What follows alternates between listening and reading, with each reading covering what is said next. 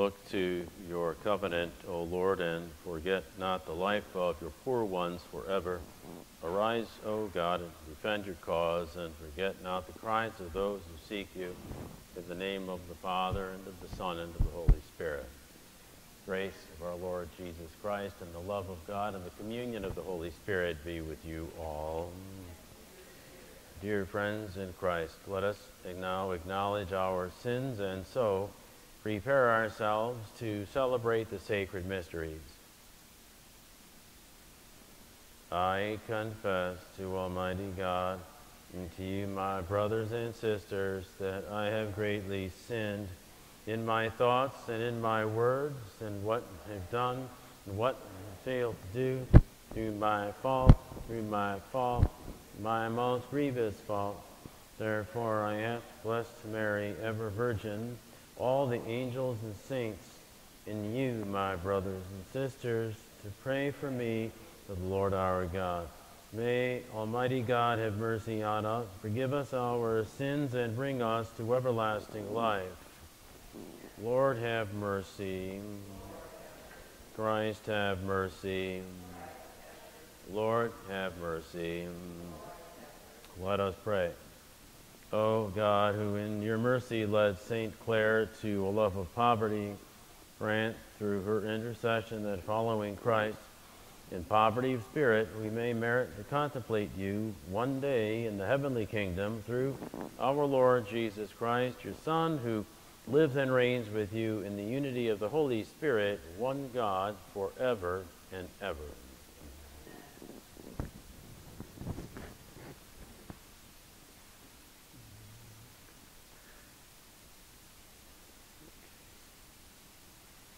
A reading from the book of the prophet Ezekiel.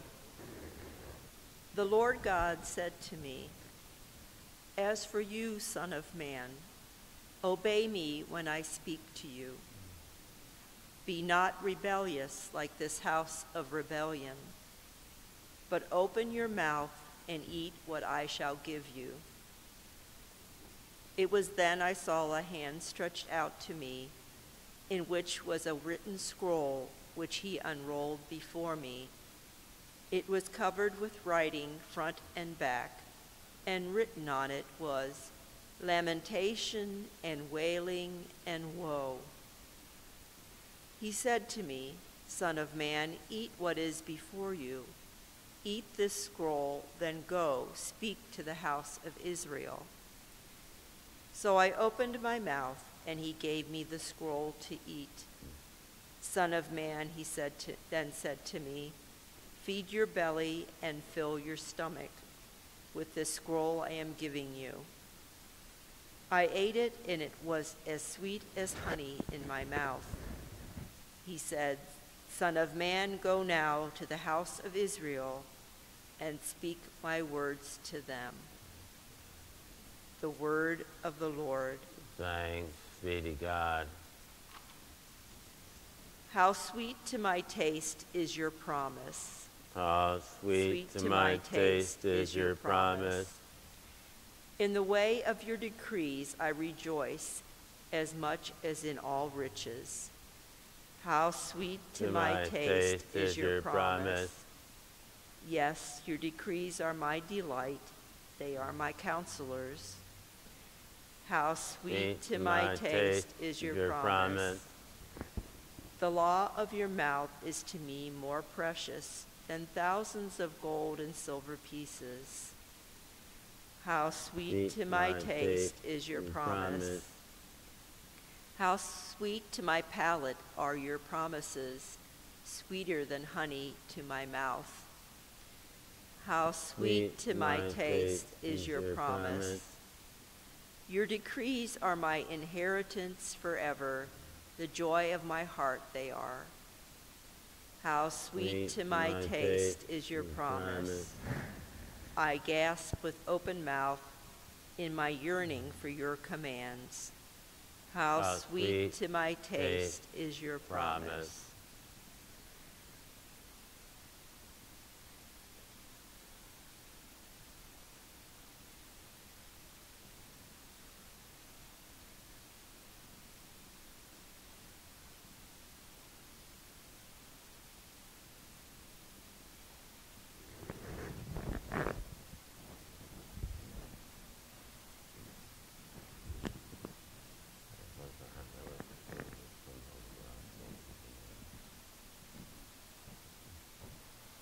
Lord be with you.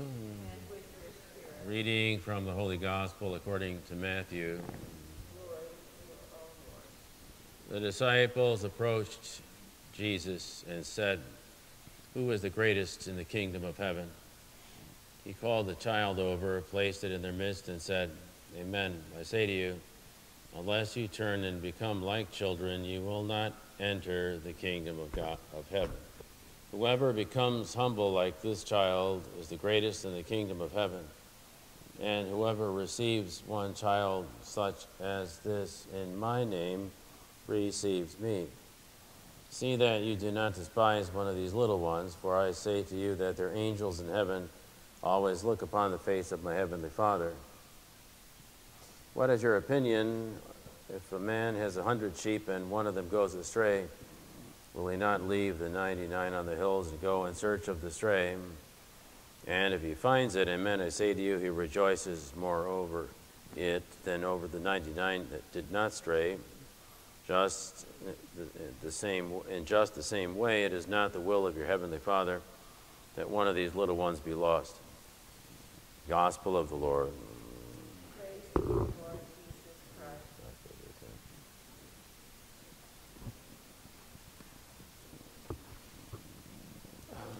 Christ. Jesus frequently gave answers that didn't make too much sense to the people of his day because they had other ideas about things. For example, using the child as a particular example for adults, but not part of their culture. The people wouldn't understand that at all because children were more or less treated like property in that culture. But what Jesus is really meaning is it's something we can learn from if we look at a child, innocence and simplicity and so forth. It's interesting that when the Blessed Mother has appeared to different people in the approved apparitions, they're children or they're very young people. Bernadette was 14 at Lourdes. The Fatima seers were basically grade school aged. And there are other examples to that effect. Saint Bernadette, when she was asked how she felt about being the seer, she said, well, if the Lord had found anybody more ignorant or poorer than the Blessed Virgin, said she would have appeared to that person. So the thing about a child, or being childlike, is not being fooled by a false sense of importance or an inflated concept of oneself. And in that respect, I mean, children can teach adults things.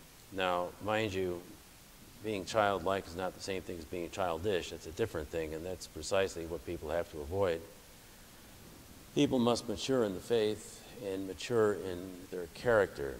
So the idea of growing in age, grace, and wisdom is important. As people grow older, they should be wiser, and they should really grow in virtue. The old saying, there's no fool like an old fool. So it's very important that people grow not only in age, but in grace and in wisdom, and become holier over time. Sometimes it doesn't happen. It can happen. Certainly people can mature according to the means of grace. But it's something that we have to be aware of because our culture does not really encourage people in that direction. Youth are idolized, which is not necessarily bad, but they're not known for their wisdom. But the culture that we live in does not appreciate wisdom at all. It appreciates more superficial characteristics of people. So we have to be careful and be innocent, be holy, be simple in the best sense of the term, not simple-minded certainly, but be clear, not to be duplicitous. So when St. Bernadette was asked questions about having seen the Blessed Mother, she was very clear. She never changed her story. She didn't try to elaborate on things that didn't happen or, exaggerate anything. She was very simple. And that's a sign of being childlike. So we ask the Lord to help to give us that. Now, the feast today is the feast of St. Clare. St. Clare is kind of a spiritual sister of St. Francis. And her legacy lives on in the many convents throughout the world. We have a couple of poor Clare convents in our diocese. The order itself is contemplative, which means that the nuns basically spend their time praying before the Blessed Sacrament. But they support themselves. I mean, for example, the hosts that we have at Mass, we purchase from the poor Clare Monastery. That's one of the dealers anyway. We've used another one, but they've been traditionally a dealer of hosts for the Eucharist to support their convent. And some people might wonder, well, what good do they do? Well, prayer is very important. We have to have people who pray. Now, most people are not able to spend all day in front of the Blessed Sacrament because, we're not religious in that sense, but there's an aspect or there's a segment of the church that does, in fact, do that. And it doesn't mean that we don't have to pray at all. It just means that contemplation and action are both very valid and important, and they both go together. So we work, we live for the Lord, we do what we need to do, and we also spend time in prayer. And if we spend time in prayer, then we'll grow. We'll grow in the different virtues. One of the things is simplicity of heart, innocence, and so forth. So we can use the saints as good examples for us. That we don't have to imitate their actions, but really their attitudes, and they can teach us many things. You might say that, as I've said before, it's not simply a matter of reading something, although reading is important enough. But sometimes people get more out of looking at others and trying to emulate them. As the old saying goes, that sometimes the only Bible somebody will read is what they see in us. So we ask the Lord to help us be the people we're supposed to be. And that we can use the saints to help us to model ourselves after them, because they're little replicas of Christ.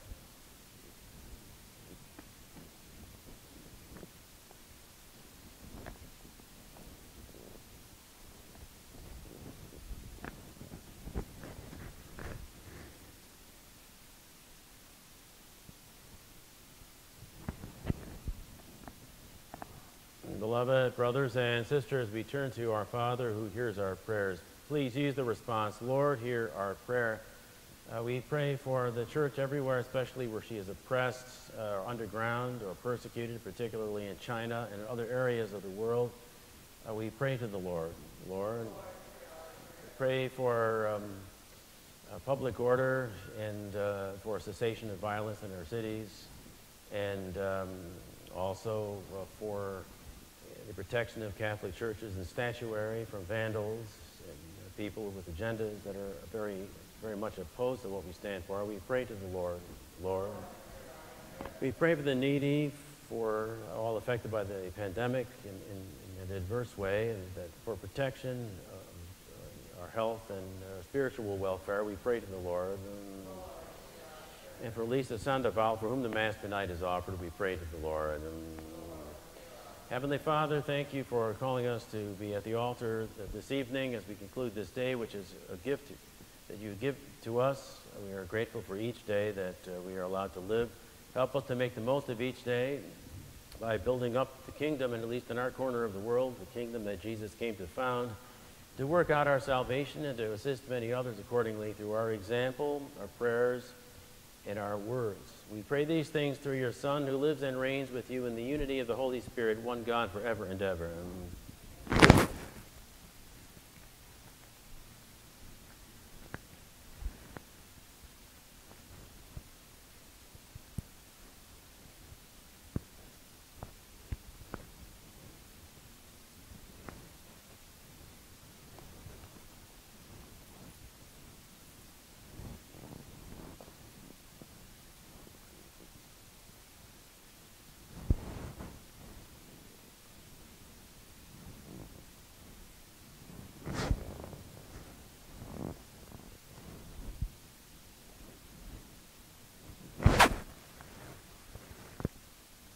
Blessed are you, Lord God of all creation, for through your goodness we have received the bread we offer you, fruit of the earth and work of human hands. It will become for us the bread of life.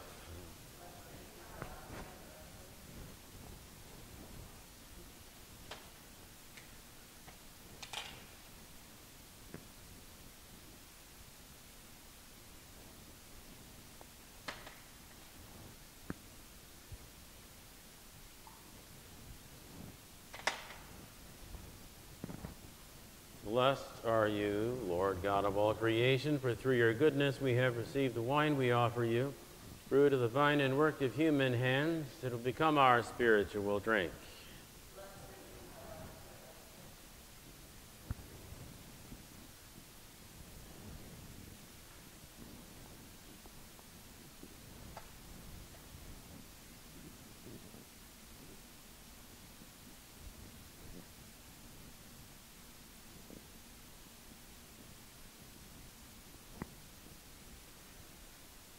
Pray, brethren, that my sacrifice and yours may be acceptable to God, the Almighty Father.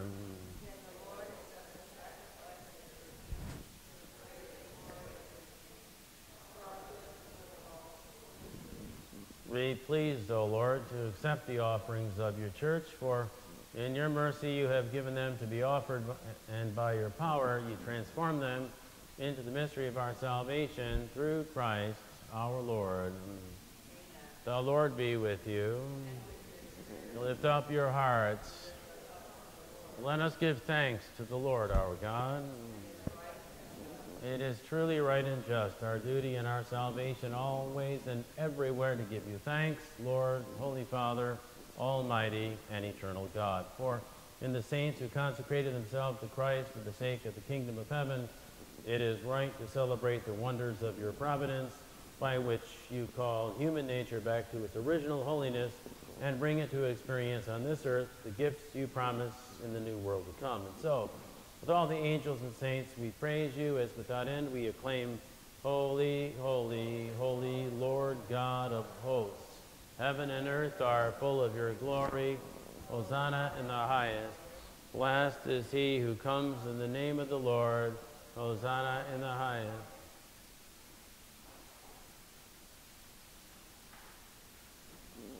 You are indeed holy, O Lord, the fount of all holiness. Make holy, therefore, these gifts, we pray, by sending down your Spirit upon them like the dewfall, so that they may become for us the body and blood of our Lord Jesus Christ.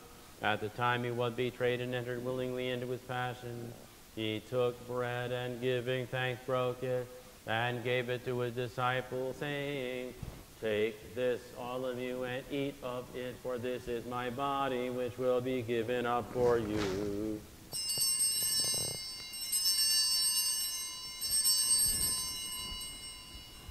In a similar way, when supper was ended, he took the chalice, and once more giving thanks, he gave it to his disciples, saying, Take this, all of you, and drink from it, for this is the chalice of my blood, the blood of the new and eternal covenant, which will be poured out for you and for many, for the forgiveness of sins.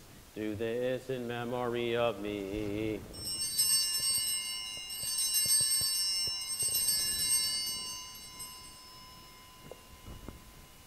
The mystery of faith. We proclaim your death, O Lord, and profess your resurrection until you come again. Therefore, as we celebrate the memorial of his death and resurrection, we offer you, Lord, the bread of life and the chalice of salvation, giving thanks that you have held us worthy to be in your presence and minister to you. Humbly we pray that, partaking of the body and blood of Christ, we may be gathered into one by the Holy Spirit. Remember, Lord, your church spread throughout the world, and bring her to the fullness of charity, together with Francis our Pope and all the clergy. Remember also our brothers and sisters who have fallen asleep in the hope of the resurrection, and all who have died in your mercy. Welcome them into the light of your face. Have mercy on us all, we pray, that with the blessed Virgin Mary, Mother of God, with blessed Joseph, her spouse, with the blessed apostles and all the saints who pleased you throughout the ages, we may merit to be co-heirs of eternal life and may praise and glorify you through your Son, Jesus Christ. Through him and with him and in him, O God, Almighty Father, in the unity of the Holy Spirit, all glory and honor is yours forever and ever.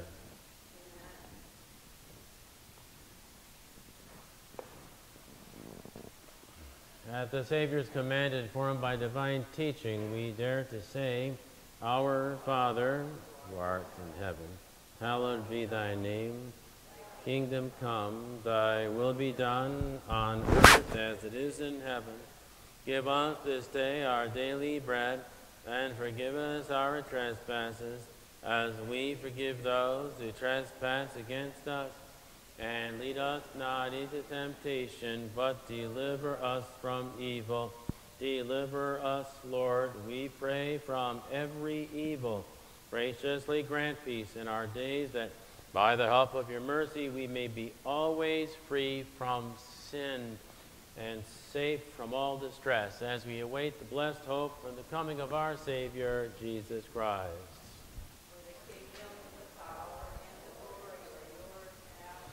Lord Jesus Christ, who said to your apostle, Peace I leave you, my peace I give you. Look not on our sins, but on the faith of your church, and graciously grant her peace and unity, in accordance with your will, who live and reign forever and ever. Peace of the Lord be with you always. Lamb of God, you take away the body of the Lord Jesus Christ, and shall I receive it. God, take away the sins of the world. Have mercy on us. Lamb of God, you take away the sins of the world. Grant us peace.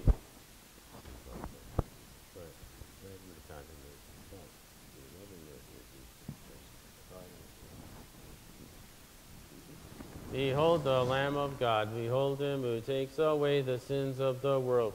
Blessed are those called to the supper of the Lamb. Lord, not worthy that you should enter under my roof, but say the word, and my soul shall be healed.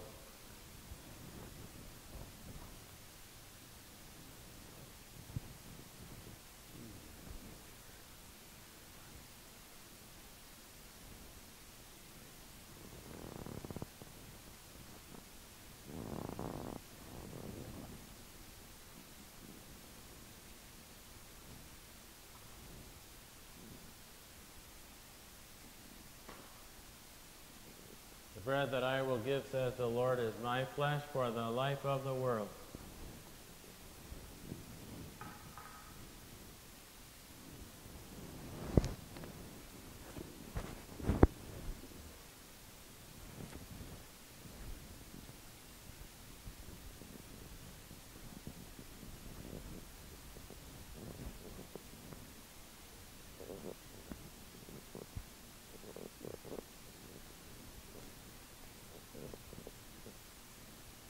Body of Christ.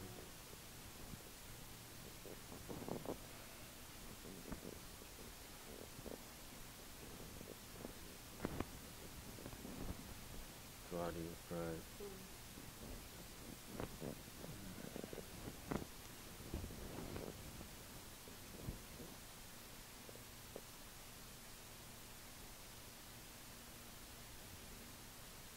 Body of Christ.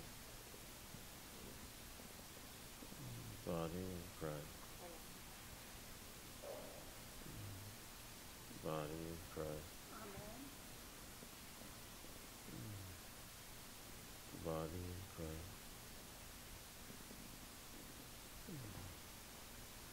Body of Christ. Body of Christ.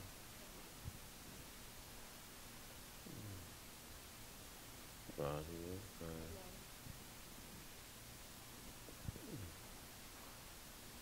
Body of Christ.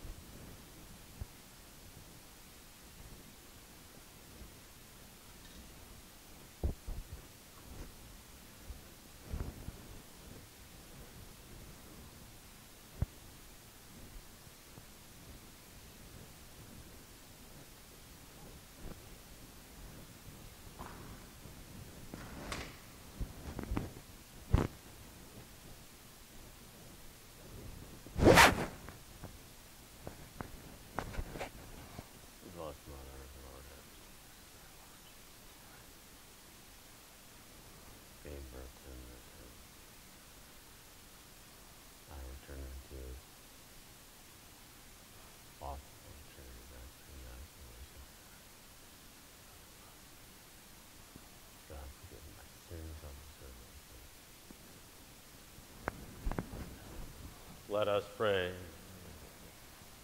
May the communion in your sacrament that we have consumed save us, O Lord, and confirm us in the light of your truth through Christ our Lord.